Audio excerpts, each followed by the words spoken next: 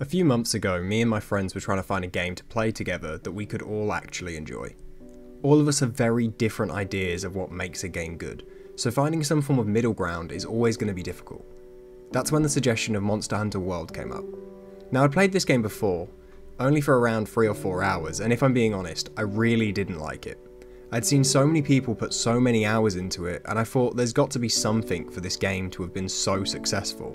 Maybe it's just that I hadn't played it right. So we all agreed that maybe playing Monster Hunter World would be a good idea. At least something to try. So once a week, we all jumped on a call and we played it for a short while. We were only really playing for around 3 or 4 hours a week, so there was no real progress going on, and the game did still seem incredibly slow. We stuck with it for a while to try and see what more could happen. To be clear, this isn't exactly a review of the game. This is more so my experience of playing through the game, less about how to kill specific monsters and more about how it was to physically go through it and all of the ups and downs that the game had for us. When it came to the early game, we did enjoy it, at least somewhat.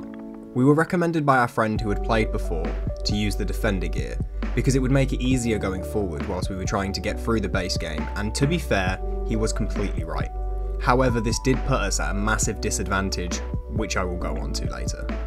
The only issue that we really found is, the game is very much not designed for friends to go through it together. It's a great game to play multiplayer, and the amount of helpful people I've found in the community have been great.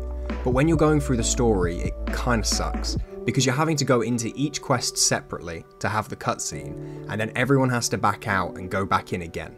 So it's not the end of the world, but it does seem like there's a little bit too much admin to just play with your friends. When it came to the actual monsters, they all had such interesting designs, and it was honestly a lot of fun to play, because it never really felt like we were struggling with anything.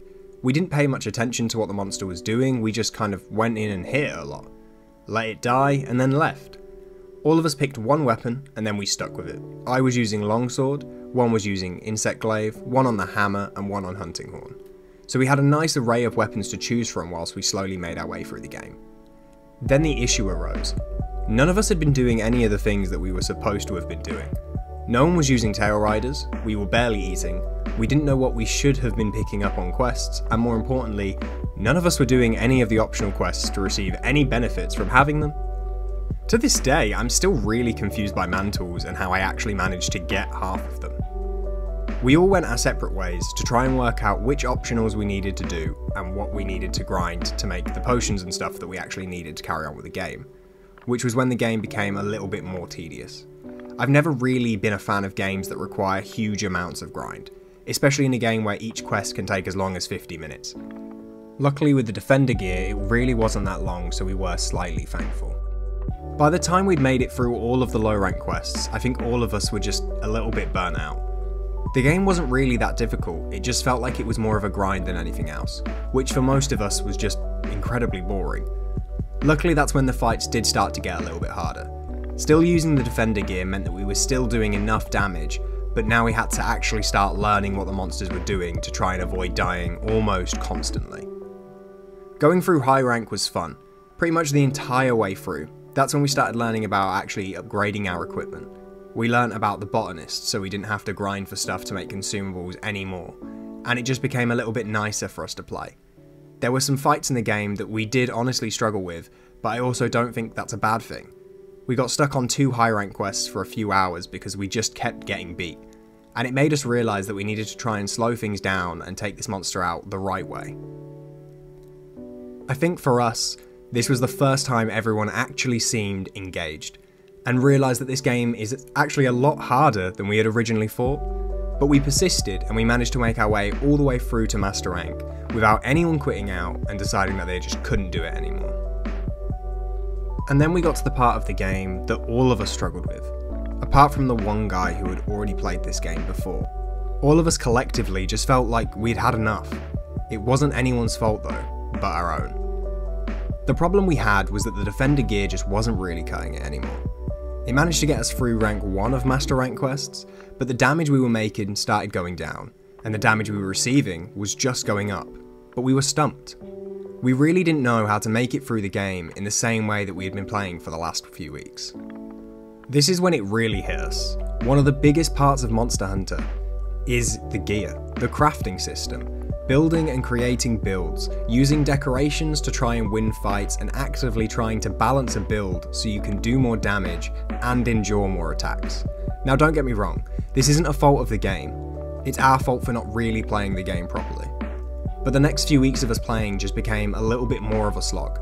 Everyone was unmotivated, because a game we had just put 50 hours into, we felt like we were having to relearn all over again from scratch, and it was becoming more and more tedious. Once we had all got the hang of the game, it became a little bit more enjoyable, at least for me. We managed to get to around Master Rank 3 quests before I really hit the point of just wanting to make better equipment, better weapons, so I left to go out on my own. Now up until this point, I had played almost exclusively with the same group of people, and all I was really doing were the quests. There were a few occasions where we would go and collect materials separately, or we would log on separately and do a few optional quests, but we never really moved on from that. I decided it was time I went through and finished the main story. I was more than happy to go back and still finish going through it all with them, but I was just getting more and more annoyed that everything I was seeing online about the game and all of the cool weapons, I just wasn't able to use because I couldn't get to them without finishing the story. So I went forward and I found my way struggling through the rest of the Iceborne DLC, and to be honest, it was probably some of the best times that I've had on this game. The challenge was frustrating, but it made it even more satisfying when it finally came to finishing it. And some of the fights, despite needing help, gave me a great sense of accomplishment. At this point, I got a little bit lost in myself. It doesn't happen very often, but the game became very all-consuming, and it was most of what I was doing in my spare time. I decided it was time to try some new things. I finished all of the Iceborne story and made it to the point where I could do some of the special assignments, which at the time of me finishing, Kulve was in rotation, and although I couldn't do the siege, I was able to do his Master Rank quests. I joined a few and kept dying almost instantly, so I realised I needed to rethink what I was doing, and Longsword wasn't really working for me anymore. I found that you got weapons from the Melder from using his parts, so I started using a new weapon, the Switch Axe, and it felt like I was playing a completely different game. The monsters are all the same, sure, but I'm now having to learn to play in a completely new way, and it added another layer of excitement for me. I was going through this for quite a while, just grinding through the events and more monsters to try and get parts to build cooler armour and more weapons, until I reached a massive halt. Altreon, the elemental dragon that gave me an almighty headache for the best part of 20 hours. He was so hard to learn, but it made it all the more thrilling when I finally got to beat him.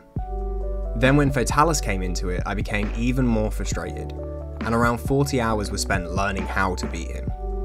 If I'm being completely honest, Altreon now I can beat. Not easily, but it can be done. I've made the entire armour set and a few of the weapons, and I am happy with the progress. However, even now with Fatalis, I just can't stand him. It's a difficult fight, and I just still can't really get my head around it. But I think that's a big part of the beauty in this game. The frustration of trying to learn something, so when you finally do manage it, it becomes even more satisfying. I also recently started playing Insect Glaive, mainly because my friend was struggling with it and saying how it was very low damage, and I wanted to see how bad it really was. But at this point, it's probably my favourite weapon in the game. We started playing this game around November time. It took a good few months for us to even get into the swing of things, but then it really started picking up the pace, for me especially over the last few months. Now we've stopped playing for a few weeks due to everyone having to go off and do their own thing. I'm still jumping on it every other day to go in and just do a few hunts. I'm not really grinding for anything, nor am I wanting to build anything more. I'm now playing simply for the reason that I want to. I feel actively involved in the fights, and I just want to get better at hunting the monsters, which is something that I never really thought that I would feel when we originally sat down to play this game. Some of the best times that I've had are just going into the guiding lands and just hunting things with random people online. It went from being a game that I was forcing myself to play so I could be social and have a better time with my friends, to a game that I'm actively enjoying and am more than willing to sit and play on my own. One other thing to add is that the community for this game, for the most part, is fantastic. I've met so many people who have managed to help me achieve something or learn something new about the game. Now, it's a complex game with some mechanics that, to be honest, I still don't really understand now, but that's made easier by other people helping lessen the burden. Now, I usually don't really talk about games that I play with my friends that often, but this one is special for me. Monster Hunter World is the first game in the Monster Hunter series that I've ever played, and over the last few months it's also been one of the only games that I've played. Mainly due to not having the time, or I'm fairly certain there was one day I played this game for 10 hours and just forgot to go outside. Now, I usually stop playing a game if it can't captivate me within the first few hours, because at that point I don't really want to burn myself out over something that I'm not really enjoying. This game taught me that sometimes persistence is one of the greatest achievements you can have in life. I know it may sound weird, because I'm really just sitting here and talking about a video game, but this is currently one of my favourite games, and I would never have gotten to enjoy it in the way that I have because of my usual rule about leaving a game when I'm bored. The level design, the sound design, and even down to the way that the cats make you meals. This game is great. There's pros and cons to every game, but this is one that I can honestly say that I am glad I've given the time of day to. My advice to anyone that is new to Monster Hunter is simply this: if you're not enjoying it, put it down and come back later. Trying it a second or third time won't do you any harm. No, the game really isn't going to be for everyone. And if you really don't like it, then that's fine, drop it and do something else. There's always going to be games that you like and some that you don't. That's completely natural. Also, try not to use the Defender armor. Yeah, the stats are good, and it will speed you through the base game quite quickly, but it also takes away a big part of Monster Hunter, and when you finally start learning it, you'll find the depreciating gains to be quite deflating. Let me know what you think down below. Like the video if you've enjoyed it, subscribe if you're new, and take it easy.